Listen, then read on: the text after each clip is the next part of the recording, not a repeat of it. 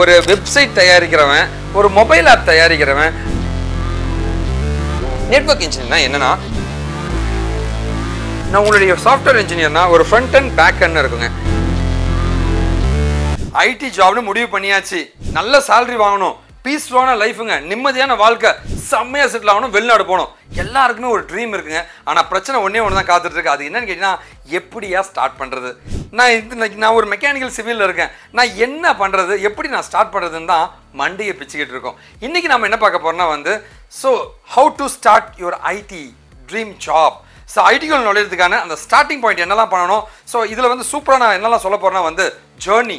நீ எந்த ஃபீல்டு முதல்ல என்னெல்லாம் ஃபீல்டு இருக்குது, எந்த ஃபீல்டு சூஸ் பண்ணணும், ஒவ்வொரு ஃபீல்டும் எப்படி நீ ரோட் மேப் அதுக்கான ஜேர்னி எப்படி இருக்குன்றத பற்றி டீட்டெயிலாக பார்க்க போகிறேங்க. ஸோ நான் உங்களோட அண்ணனுங்க, Microsoft award வாங்கியிருக்கேங்க, Venkat from விக்கிடெக்கி and காஷு இன்ஃபோட company. Welcome to channel.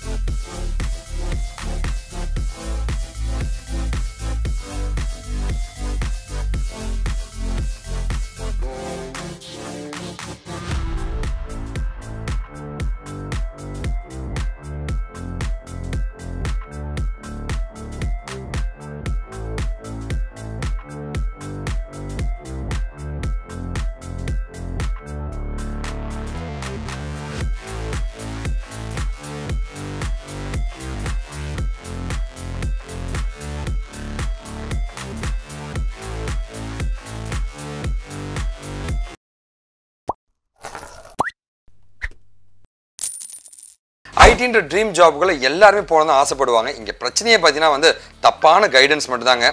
நான் பார்த்தீங்கன்னா நான் ஒரு 24 years of experience ஐடி இண்டஸ்ட்ரியிலங்க. நான் ஒரு மைக்ரோசாஃப்டோட மோஸ்ட் வேல்யூபிள் ப்ரொஃபஷனலுங்க.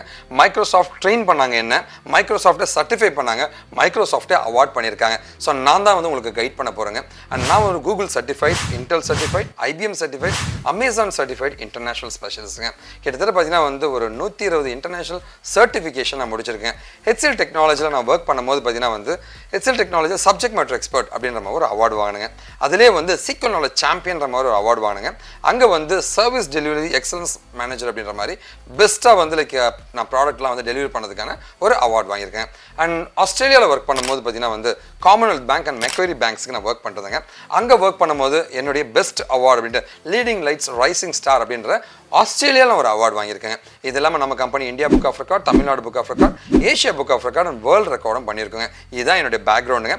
நாம் இப்போ பார்க்குறது ஒரு சாஃப்ட்வேர் இன்ஜினியர் ஆகணும் அப்படின்னா அவங்களுக்கு அவங்க என்ன மாதிரி படிக்கணும், எந்த மாதிரி ப்ரொஃபைல்லாம் இருக்குங்க, அதுக்கான ஃபியூச்சர் என்ன அப்படின்றது நிறைய விஷயங்களை பற்றி நான் உங்கள்கிட்ட ஷேர் பண்ண ஆசைப்பட்றேங்க.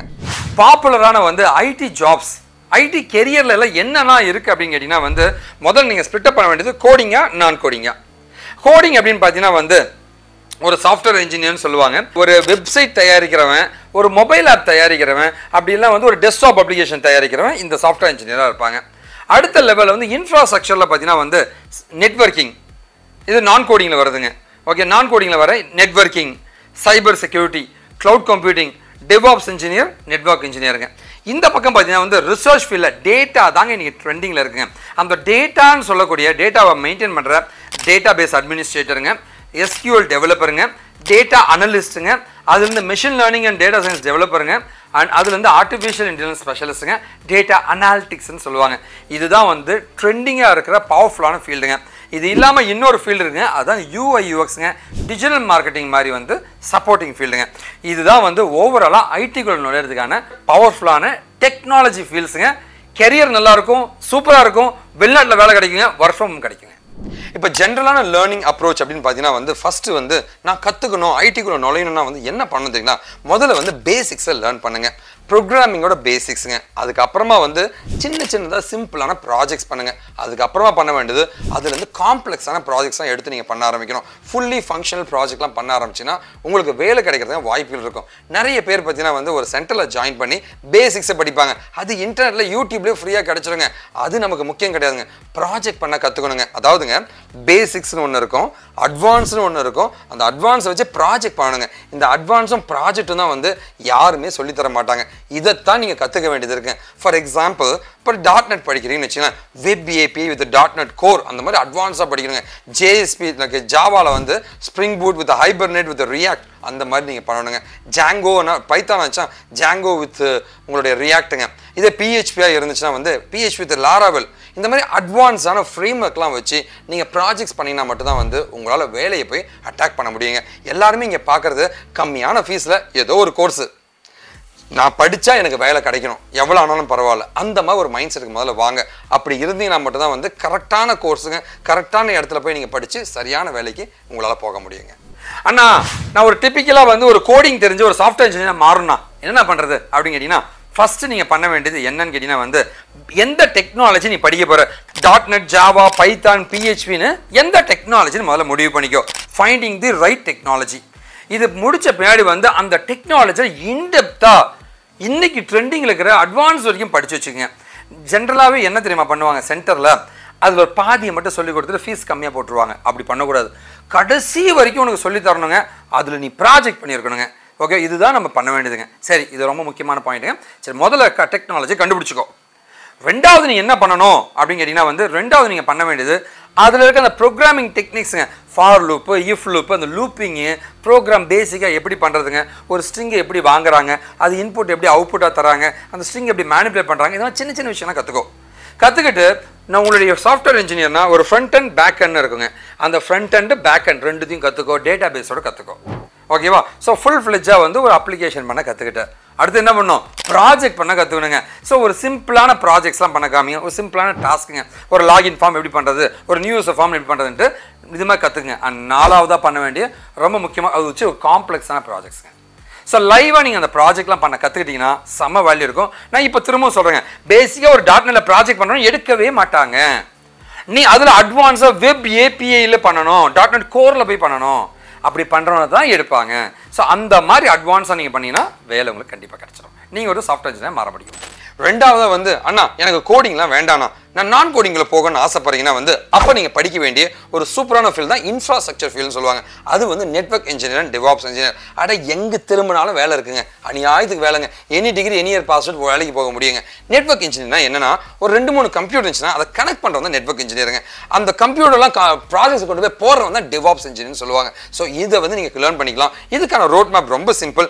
நெட்வொர்க்கிங் ஒரு கம்ப்யூட்டரில் எப்படி இணைக்கிறதுன்ற பேசிக்ஸை கற்றுக்குங்க. அதில் இருந்து வந்து ப்ரோட்டோகால்ஸ், அந்த ப்ரோட்டோகாலை எப்படிலாம் வந்து கிரியேட் பண்ணுறாங்கன்னு தெரிஞ்சுக்கணும். அதுக்கப்புறம் டூல்ஸுங்க, என்ன மாதிரி டூல்ஸ் எல்லாம் நம்ம வந்து யூஸ் பண்ணி இந்த ப்ராசஸை நம்ம பண்ண போகிறோன்ற கற்றுக்கிட்டு அதில் ஒரு ரியல் டைம் ப்ராஜெக்ட் பண்ணி அது மூலமாக ஒரு அட்வான்ஸ் ப்ராஜெக்ட் பண்ணும்போது நீங்கள் ஒரு நெட்வொர்க் அண்ட் டெவாப்ஸ் இன்ஜினியராக மாற முடியுங்க.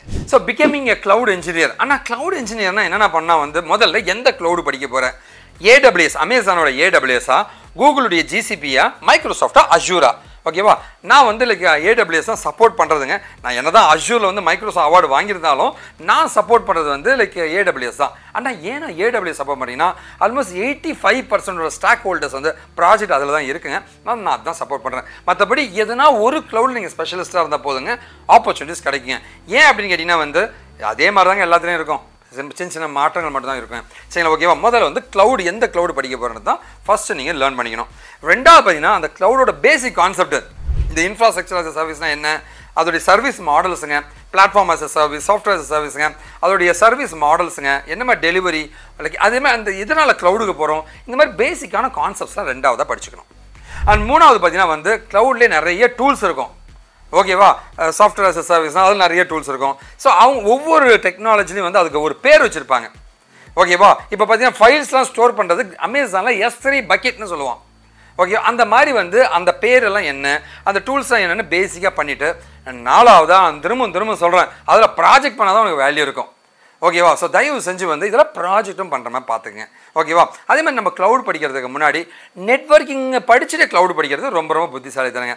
எல்லா சென்டரும் என்ன பண்ணுவான்னா க்ளவுடு கேட்டால் டப்புன்னு க்ளவுடு கொடுத்துருவோம். ஏன்டா க்ளவுடுக்கான பேசிக் நெட்வொர்க்கிங் தேவையான்னு கேட்டால் அதெல்லாம் சொல்ல மாட்டாங்க. ஏன்னா ஒன்று சேர்த்துறது மட்டும் தான் அவங்களோட டார்கெட்டாக இருக்கும். அப்படி இல்லாமல் வந்து நெட்வொர்க்கிங்கும் படிச்சுட்டு க்ளவுடும் படிச்சுனா தான் உங்களுக்கு பெனிஃபிட்டாக இருக்கும். உங்களுக்கு வேறு ஏதாவது கைடன்ஸாக நீங்கள் எப்போ வேணால் கான்டாக்ட் பண்ணுங்கள். என்னதான் டேட்டா இருந்தாலுமே அந்த டேட்டாவை செக்யூர் பண்ணுற ஒரு பர்சன் எப்பவுமே தேவைப்படுவாங்க. என் வெப்சைட் ஹேக் ஆகிடுச்சு, மொபைல் ஹேக் ஆகிடுச்சு, டேட்டா ஹேக் ஆகிடுச்சு, கம்ப்யூட்டர் ஹேக் ஆகிடுச்சு, எல்லாருமே இமெயில் ஹேக் ஆச்சுன்னு, ஃபேஸ்புக் ஹேக் ஆச்சு, எல்லாருமே ஃபீல் பண்ணிட்டு இருக்காங்க. அதை தடுக்கக்கூடிய ஒரு திறமை வாய்ந்த ஒரு இன்ஜினியர் பேர் தான் செக்யூரிட்டி இன்ஜினியர்னு சொல்லுவாங்க. சொல்லுவாங்க சைபர் செக்யூரிட்டி இன்ஜினியருங்க.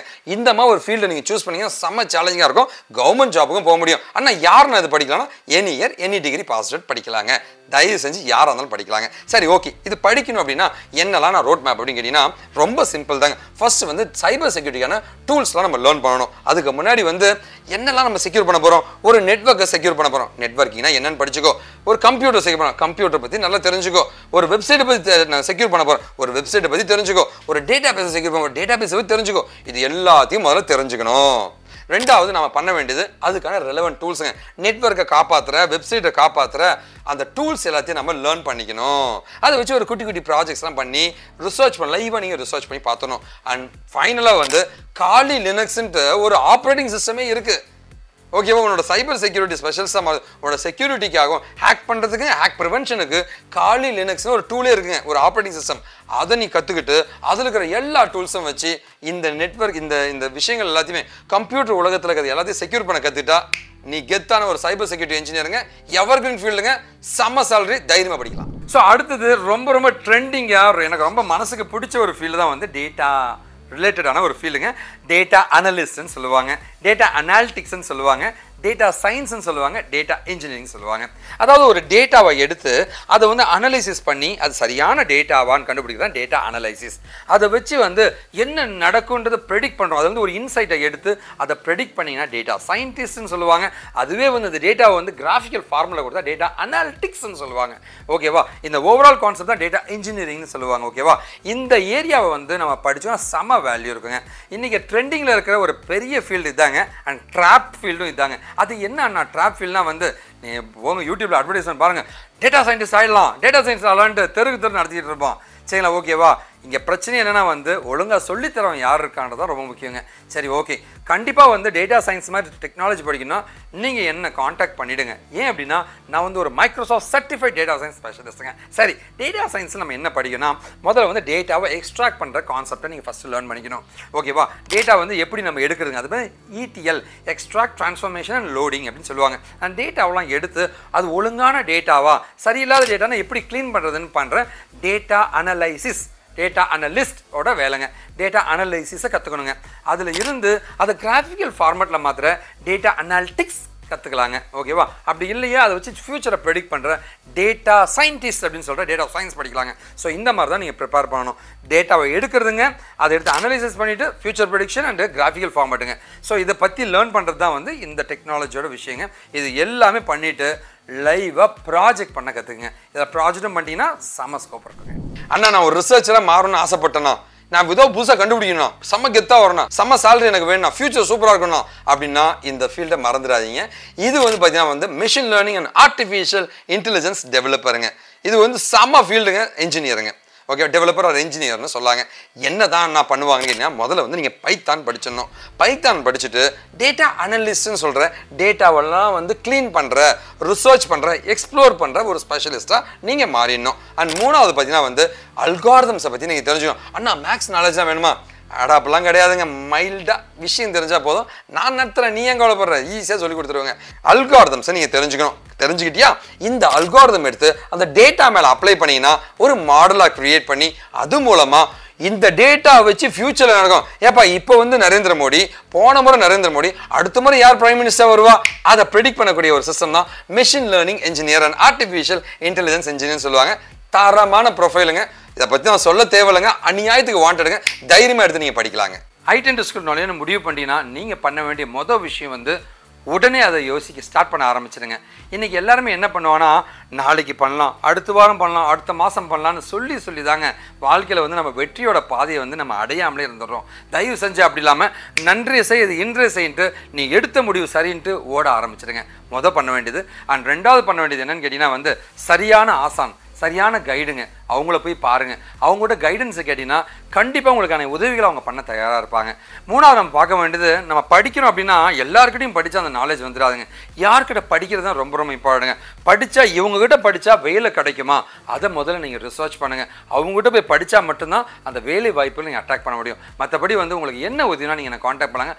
படிக்க நீங்கள் தயாராக இருந்தால் சொல்லித்தர நான் தயாராக இருக்கேன். மறந்துடாதீங்க, ஐடியை பொறுத்த வரைக்கும் வந்து பீஸ்ஃபுல்லான ஜாபுங்க, ஹையஸ்ட் சேலரிங்க, நிறைய ஆப்பர்ச்சுனிட்டிஸுங்க, வெளிநாட்டுக்கு போன வாய்ப்புகள்னு இது எல்லாமே இருக்கிறது ஐடி ஃபீல்டுங்க. கண்டிப்பாக வந்து எல்லாருமே ட்ரை பண்ணுங்கள். Any degree, any year password யாரை வேணால் எடுத்துக்கிட்டு இருக்காங்க, மிஸ் பண்ணாதீங்க.